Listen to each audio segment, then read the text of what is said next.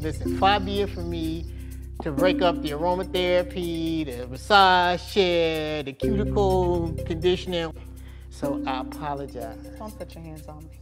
Okay, we're gonna stay calm. Cause you full of No, hey, you see? Ah, Jesus.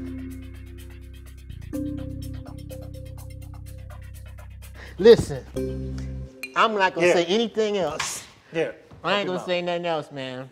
I'm done. I used to think that way. I used to think that everything I was doing was so important and what my wife was doing was irrelevant. Mind you, she had kids and she was taking care of our kids. Yeah, that's real important. Hold on, but it wasn't She ain't important got to me. no kids. The way that you make me feel and the way you treat me, we will never, and the way you talk to me, we will never be able to have a child. You will never be able to get that gift from me because I refuse to bring a child into a household that's in strife.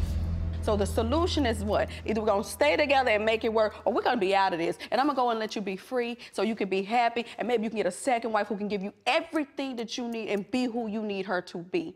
Maybe I'm not that woman, okay? I'm not doing that.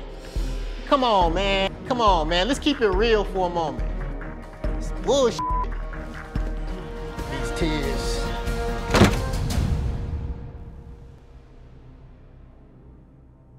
And I'm supposed to be in love with that.